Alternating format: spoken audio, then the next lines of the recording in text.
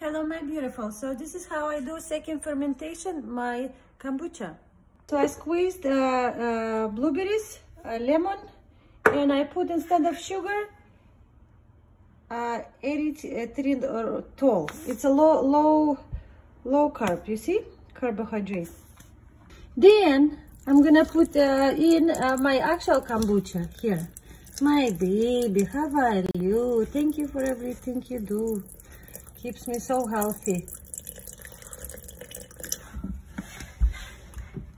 And of course you're gonna mix it. Make sure the jar is nice and tight. Also, don't fill up all the way to the top because it's gonna be bubbly.